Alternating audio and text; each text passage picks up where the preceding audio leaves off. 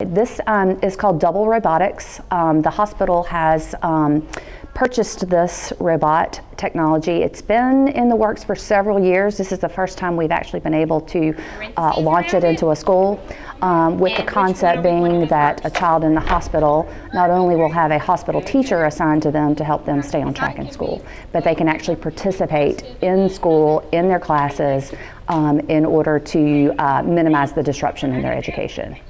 The student in the hospital has a laptop, and they are connected digitally with the robot that's located at their school. And yes, they are actually driving it. They can do a 360-degree turn.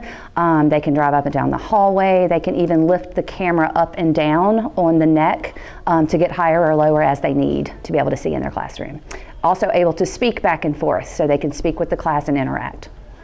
This technology not only allows the student to participate, but it allows the students in the classrooms to be familiar with what's going on with their classmates and to keep in touch and keep some normalcy going in the child in the hospital's life. How do you like going to school this way?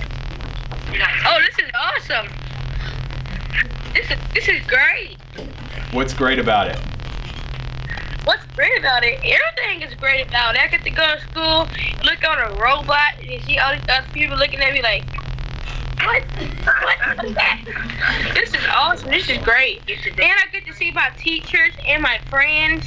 I get to see everybody. This is awesome. Alton is a 6th grade student in Causey.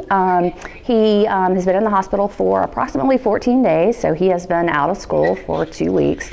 Wonderful kid, wonderful personality. When I met him, I knew he was the perfect one to launch this. Great interaction with adults and children. And so he was just thrilled, and his mother was absolutely on board. And I think he's going to be very, very excited when we get back to the hospital.